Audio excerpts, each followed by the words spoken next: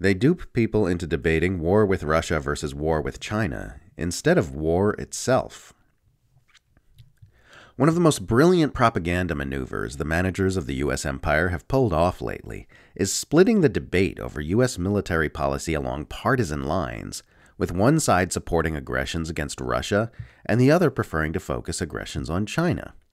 In this way, they've ensured that mainstream discourse remains an argument over how U.S. warmongering should occur, rather than if it should. Senator Bernie Sanders has a new article out in The Guardian titled, "The U.S. and China must unite to fight the climate crisis, not each other," in which he argues in favor of de-escalation measures comparable to those reached between Washington and Moscow after the Cuban Missile Crisis.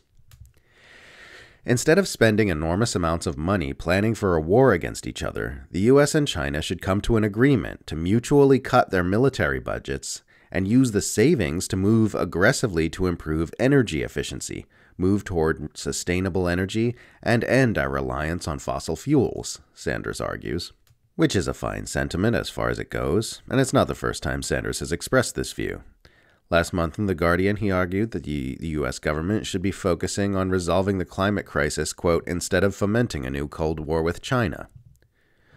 But it's worth noting that while acting as a dovish détente proponent with regard to China, Sanders has for years been acting as a hawkish cold warrior with regard to Russia. Sanders has unequivocally stated that he supports the Biden administration's proxy war against Russia in Ukraine. Within hours of criticizing the bloated and wasteful Defense Department that cannot even pass an independent audit on Twitter last month, Sanders had voted against a special inspector general audit of billions of dollars in Ukraine war funding. Prior to the Ukraine war, Sanders had spent years pushing Cold War Russia hysteria and lending the illusion of credibility to the baseless mainstream conspiracy theory that the highest office of the U.S. government had been infiltrated by the Kremlin. It's not uncommon to see mainstream liberals of the political media class pushing back somewhat against the China hawks, even while they cheerlead fanatically for nuclear brinkmanship with Russia.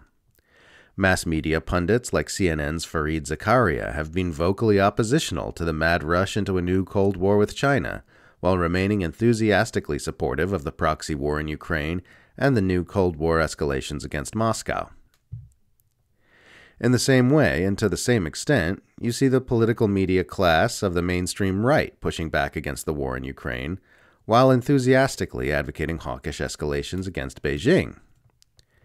Tucker Carlson has been one of the most virulent anti-China propagandists in the Western world for years, but he's been critical of U.S. escalations against Russia and the Ukraine proxy war. Republican Senator Josh Hawley is always on conservative media, arguing that the U.S. needs to de-escalate against Russia in order to more effectively escalate against China. Republican presidential candidate Vivek Ramaswamy has been campaigning on the platform of making peace with Russia to pull it away from its alliance with China, whom he paints as a tremendous threat and accuses of waging a modern opium war against the United States of America using fentanyl. This partisan rhetoric from pundits and politicians has had an effect on the opinions of ordinary Americans. A recent CNN poll found a significant split between Republicans and Democrats over funding for the Ukraine war, with 71% of Republicans opposing additional proxy war funding and 62% of Democrats in favor of it. We saw these two partisan warmonger positions clash head-to-head in a recent appearance by Ramaswamy on CNN Tonight with the reliably pathetic Jim Acosta.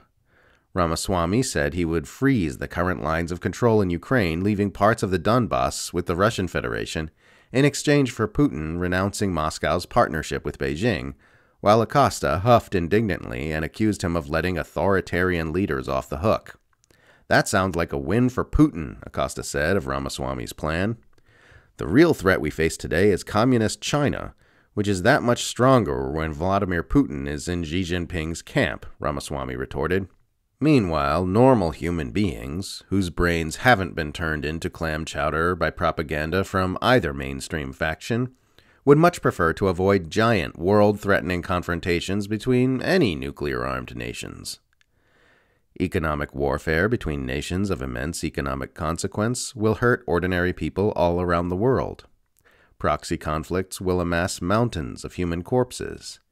And nuclear brinkmanship leaves us dangling over a horror too terrible to even imagine by a thread that gets thinner and thinner the more tensions escalate.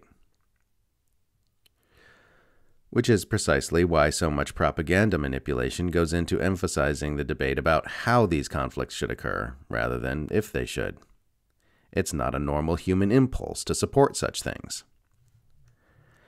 And of course, it's really the same conflict.